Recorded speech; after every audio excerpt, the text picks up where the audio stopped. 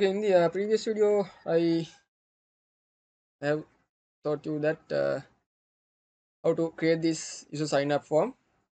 So now I will create a user login form. Okay, let me get the first one. Okay, so I'm going to create what I'm going to create user login form. So this is user login, and I need to go to the users controller. I the register I need to specify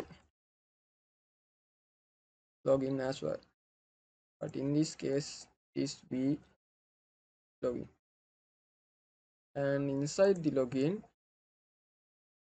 I need to specify this as user login, and all I need to take is name, or not the name, email, and the corresponding password,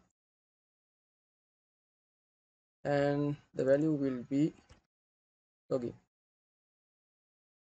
So please fill in the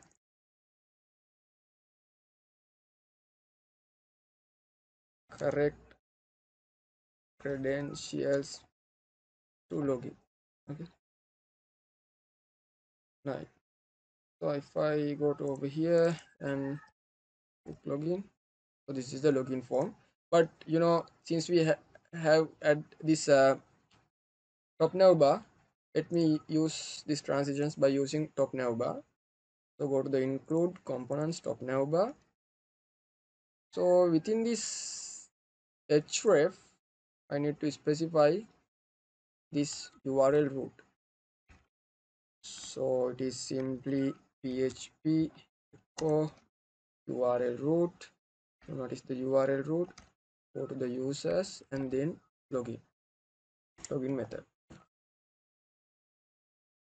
So likewise, the register one will be not login but register. Okay, refresh it. If I click the register, it will go to the register. If I click the login, it will go to the login. Okay, so transition work quite nicely, and yeah, these styles is automatically adding to the form because we have already created this form over here, form styling over here. Okay, right. So I think for this video these stuffs will be enough, and in the next video I will show you how to implement the corresponding validation criteria and logging functionalities for these forms. And yeah, thank you.